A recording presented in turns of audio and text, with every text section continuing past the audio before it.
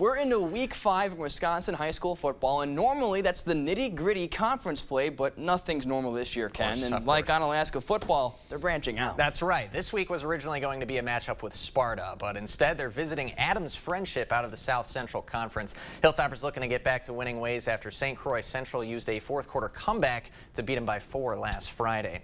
So nice late fall kind of weather as the Hilltoppers get us underway tonight. Starting off, strange special teams play. Onalaska almost gets the block, but it disrupted enough that the ball just went straight in the air. Dane Woods tries to sneak up on it, and he's going to get the Hilltoppers set up on the 30-yard line.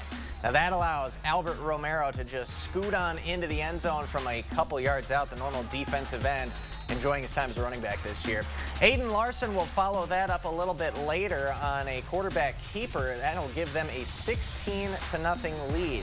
A little bit later, more from the tailback Romero. Onalaska went to him 6 times in a row, and why not when he can just plow through the defense all by his lonesome.